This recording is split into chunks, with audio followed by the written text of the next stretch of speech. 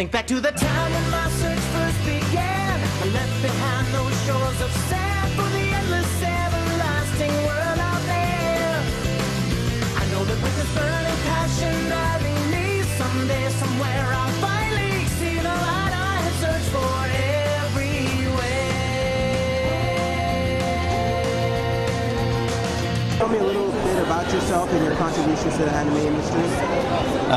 Yeah, I'm Mike McFarland. I am a line producer, a voice actor, a voice director, adaptive script writer. I've worked on Full Metal Alchemist, One Piece, Dragon Ball Z, Trinity Blood, Mushishi, a whole bunch of other titles. How did you first get your start in anime? Back in, I think, like late 1997, Funimation held an audition for Texas voice actors. It was for a Dragon Ball movie called Sleeping Princess and the Devil's Hand or Devil's Castle, something like that.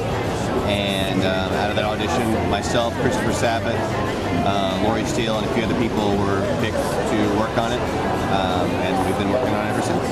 How do anime conventions, clubs, and different fan anime websites help in the mainstreaming of anime in America?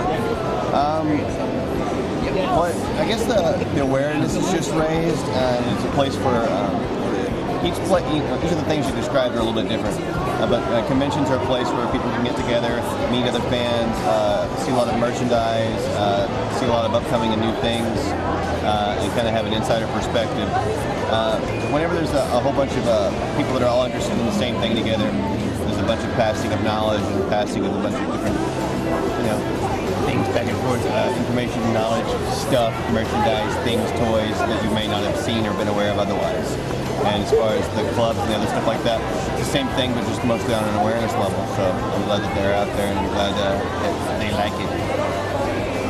Tell me a little bit about your experience working with One Piece.